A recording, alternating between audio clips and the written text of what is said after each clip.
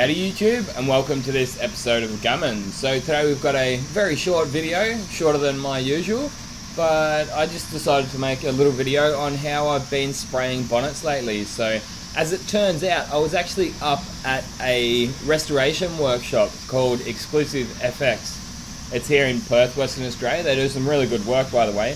But I was having a chat to the owner over there, and he was saying, just tech talk, you know, and he was saying how you should always spray from the middle out on both coats, which is what you see me doing here. So yeah, start from the middle and work your way out, because his reasoning was that it's easier to see the paint going on when you're working towards yourself, at least on flat panels like roofs, bonnets and boots. I guess that's partly to do with the lighting in the spray booth, but I thought, you know what, it's not going to take that much to give it a try. So I did give it a try, and he was absolutely right. It is a little bit easier to see the paint go on.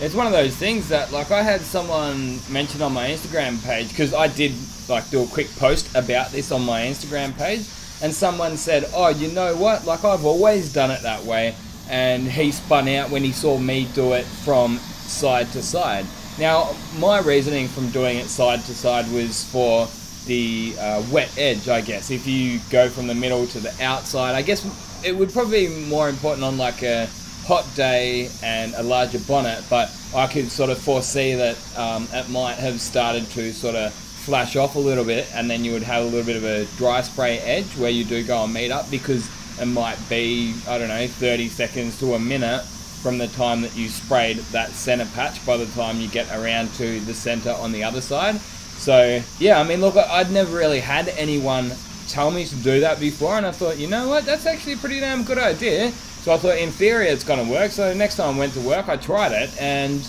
I liked it. So the next time after that, I decided I may as well make a quick YouTube video on it, and here we are now. So on the topic of where to start and stop, what I've found best practice is, or the best way for me to do it anyway, this is with clear coat, I've found, and actually base coat too, and actually wet on wet primer. So yeah, I've found that you are best off starting on the outside and then do the inside last. So I always used to do that around the other way as well, but there's some good reasoning behind it, is that like your overspray from the inside will land on a wet outside and it will melt in, rather than landing on a dry outside, and then especially on the hot days, that misty overspray will turn into somewhat of a sand pit, and then when you go to spray over it, there's like all these little nibs and little bits of dried paint underneath what you're trying to get a nice wet coat over.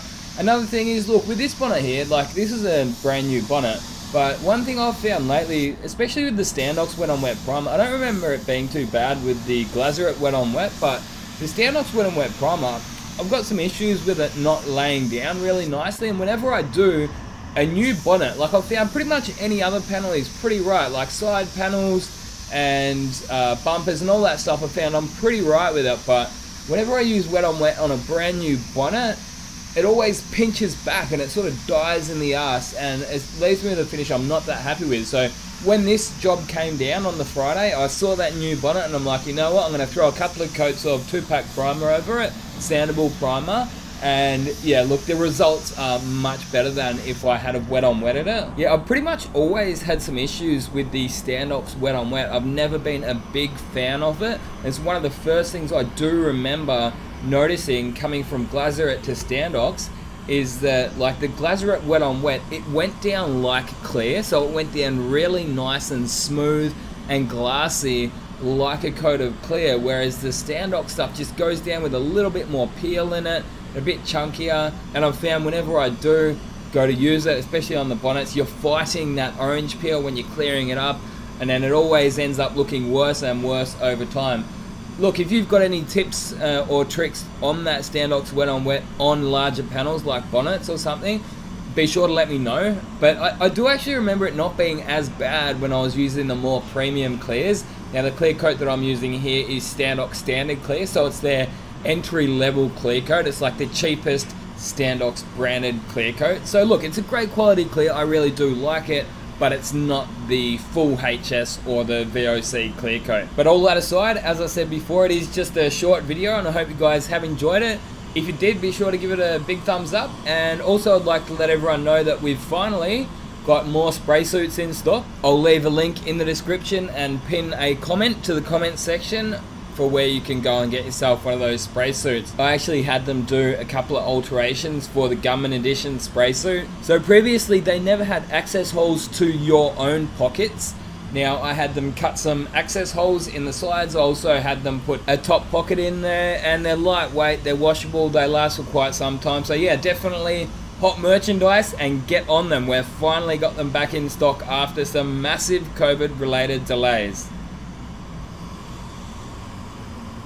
I'd like to say a big thanks to everyone for watching, and if you'd like to support the channel further, you're more than welcome to go over and check out some of the merchandise we've got. My personal favourite is those spray suits, so they're a good quality Colad branded spray suit with the Gunman logo on it. There's also hats, drink coolers, hoodies and t-shirts, so be sure to go over and check out the link in the description if you are interested.